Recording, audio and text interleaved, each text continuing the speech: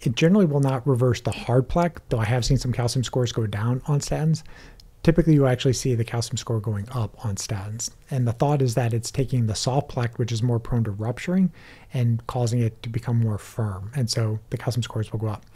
If you do a calcium score test and then don't make any changes, the calcium score test will generally go up about 20% a year.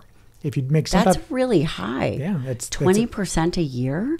So no wonder everyone's dying of a heart attack. So that's why you got to look for it as early as possible and start intervening. Yeah.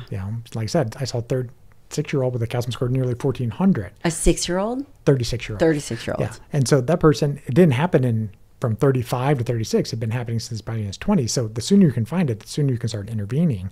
But if you do an intervention and you see a calcium score stay about, no more than 5% increasing, you probably got ahead of the game and you've stalled that plaque buildup. And there's a chance that the soft plaque will shrink, but you're not going to see that on a calcium score test. You'd have to do the CT angiogram to see that part.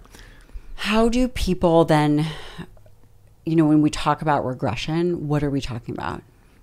Generally, you're talking about the lipid-rich cores of the plaque shrinking down. So you can think of the plaque as almost like a pimple, and it has a thick cap over it, hopefully.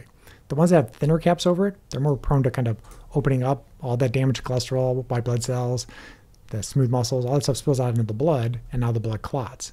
And you go from having a 50% blockage to immediate 100% blockage as the platelets are sticking in that area. And that's what essentially most heart attacks are.